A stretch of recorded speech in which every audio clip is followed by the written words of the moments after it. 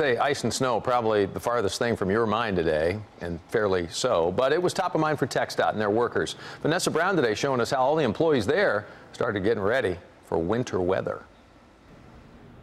TXDOT's giving us an inside look at their winter preps. They used to do this later in the year, but we all know those ice storms can sneak up early. A good reminder, it is never too soon to be prepared. Combined, TXDOT Fort Worth and TXDOT Dallas have 325 dump trucks, sanders, and de-icers that can hit the roads for winter events.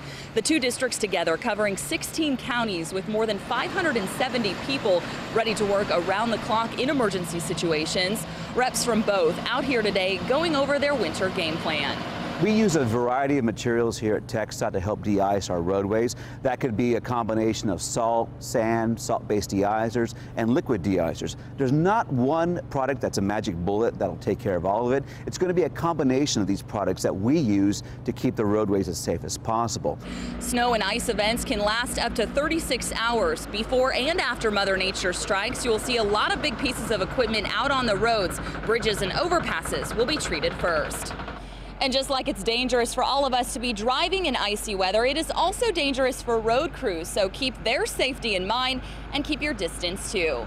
In Fort Worth, Vanessa Brown, CBS 11 News.